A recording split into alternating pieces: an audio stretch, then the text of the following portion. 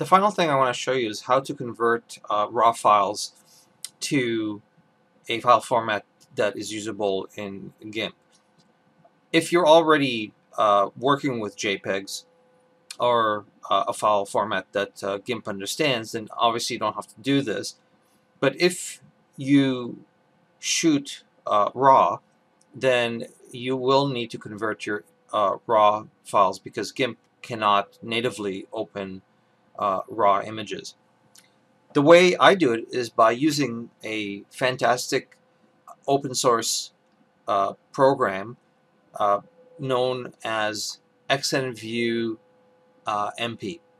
It actually is a free program if you use it for personal use. If you use it in a company, you have to pay for it, you have to license it. But since we're all using it for personal use, it's free, and it doesn't have any ads or any malware or anything like that. It is a pure, unadulterated program that does a number of things, but the thing that I do with it more than anything else is just to convert raw to other file formats like JPEG or TIFF. So when we open up XnViewMP, we basically get two windows. This window here shows us all the file folders on our computer, and this window shows us the images that are located in the file folder that we're at.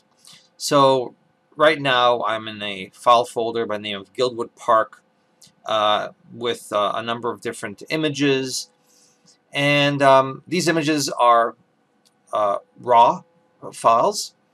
They were taken with my Canon 5D Mark II, so I can't really open these files with GIMP. However, after converting them using this program, I'll be able to open them without any problems. So what you need to do is choose the files that you want to convert. The great thing about XnView is that it gives you a nice thumbnail, which allows you to choose the files that you want to convert. You press down the Control key and choose whichever files you would like to convert to a file format that will be understood by GIMP. So I'm going to go down. Okay, I want to convert these ones, and let's say this as well. As you'll see, I have three different exposures here for each of the images because I was shooting using the bracketing mode on the camera.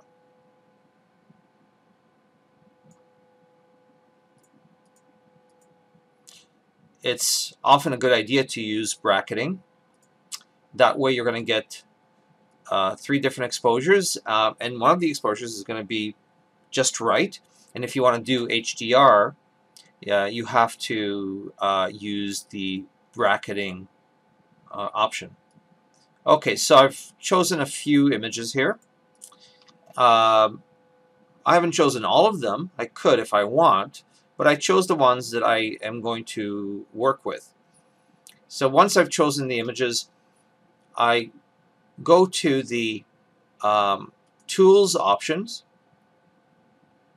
and down to Batch Convert.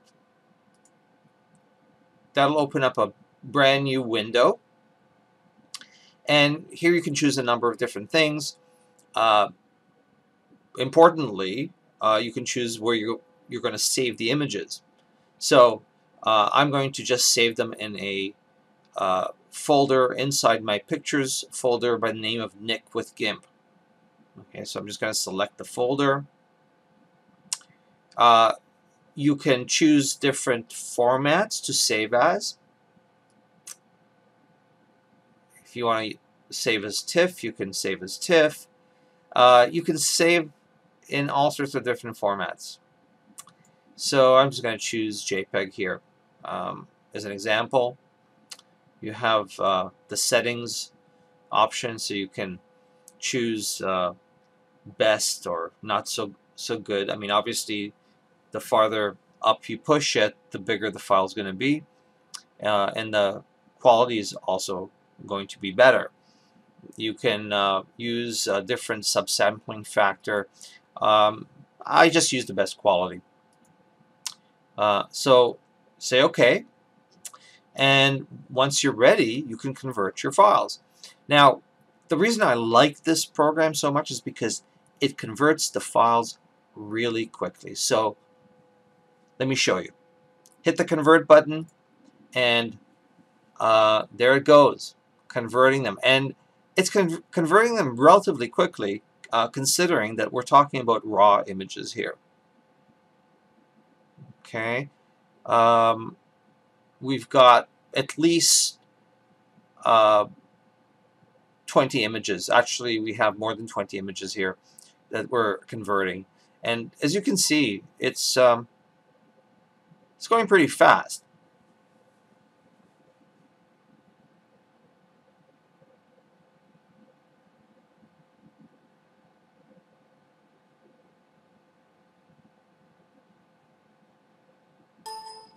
Okay, so once it's finished, it gives you a little warning, and it's going to tell you that we had 24 files. It converted 24 files, so we have 24 new files in our folder. If we go to the folder where we put the images, NIK with GIMP, in our pictures folder, we can see the files that we converted. There it is. Now that we have these JPEG files that were extracted from our camera raw images, we can bring them into GIMP and start working on them. So let's just open up GIMP here, and I'll show you that it works really well.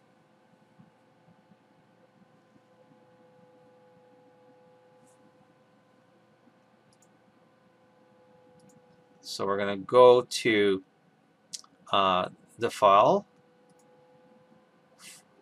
where we have the images, so NIK with GIMP, and there we go, we have the images that we just processed.